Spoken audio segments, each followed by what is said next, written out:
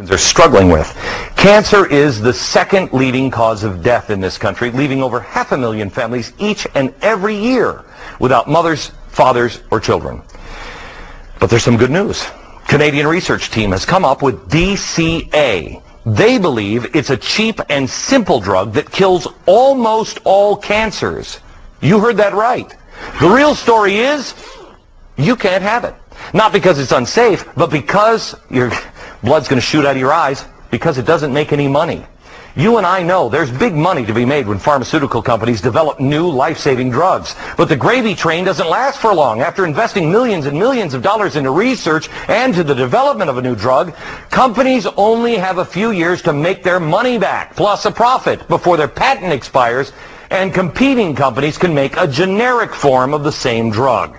So, back to this Canadian team and DCA. They're working out of the University of Alberta in Edmonton, Canada, and scientists have tested DCA on human cells cultured outside the body. They found that it killed lung, breast, and brain cancer cells, but not healthy cells.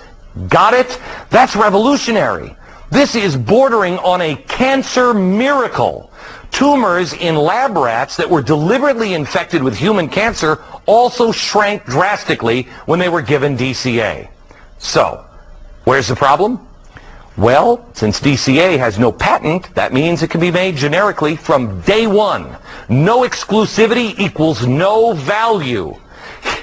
You know, I heard that today and I thought, you know, once in a while, maybe capitalism needs to be reminded of the value of human life. Dr. Evangelos Michaelakis, he is one of the leading researchers working on DCA out of the University of Alberta. Doctor, am I overstating this? Do you believe this is a cure for many cancers? I'm not sure I would call it a miracle, Glenn. It's a very promising advance, but there have been a lot of miracles in medicine, in lab animals and in test tubes that never translate into miracles in actual human beings. Okay, now so there are a lot of reasons to be optimistic about it. Can you do these studies, and how long will it take? We are about to start these clinical trials in human beings here at the University of Alberta, and we think we'll be starting somewhere in the next couple of months. It will take several months to complete the first stage of these trials to know at least that this drug is effective in human beings as it was in human cells out of the body. Was this drug used for anything else? Is this drug on the market for anything else right now? It's not in the market, and you cannot find it in pharmacists. You can buy it in bulk from chemical companies, cell chemicals. However, it has been used for over 30 years to treat very rare conditions of metabolism, usually in children. Universities usually buy the drug in bulk, they process it, and then they treat these very, very rare conditions. We know that it's relatively well tolerated. There are some mild toxicities in these patients, but of course we don't know how patients with cancer will react to that. So this is something you could buy at a chemical company. There are going to be people who read about this, like I did today. If I had cancer, I got to tell you, I'm not waiting the 2 years for the human trial.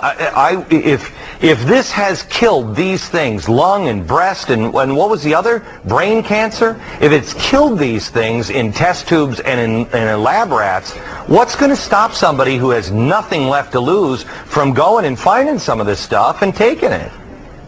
That's a very important question, and in fact we've been bombarded with this question. But you got to keep in mind that it is possible it might hurt someone. For example, a lot of these patients are already taking cancer medications, and the interactions of this drug and any drug with the existing drugs is unpredictable. It could result in worsening than improvement.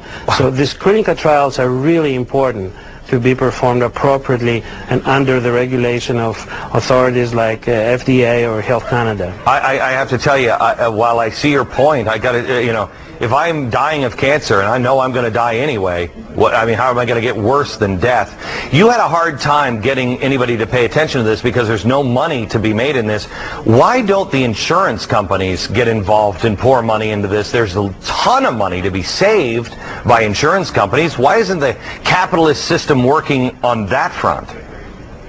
That's a very interesting question, and you're right. You would expect. I think there are some laws preventing the insurance company in investing in research, but I'm not a lawyer to tell you that. I think there is some regulations. It's not that easy to do that. However, the authorities like the University of Alberta and the Faculty of Medicine and Dentistry have already committing, and they're helping us along with the people of Alberta that already started donating money to at least make the first step. All right.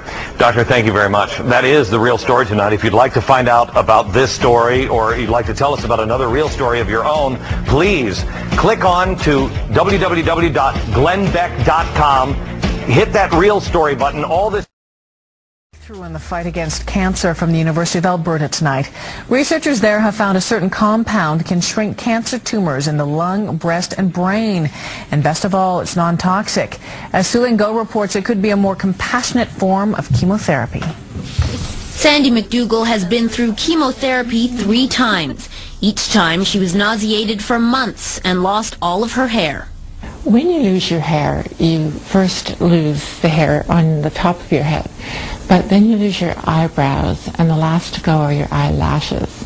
And that's like the final injustice. Rather than be bald in public, this breast, liver, and brain cancer survivor wore wigs. She believes chemotherapy is especially hard on women. We put so much credence in our hair and the way we look, and to not have it, or to have it look unnatural, was the hardest part for me. But U of A researchers may have found a kinder, gentler cancer treatment. Unlike traditional chemotherapy drugs, dichloroacetate, or DCA, kills cancer cells only and doesn't affect healthy cells.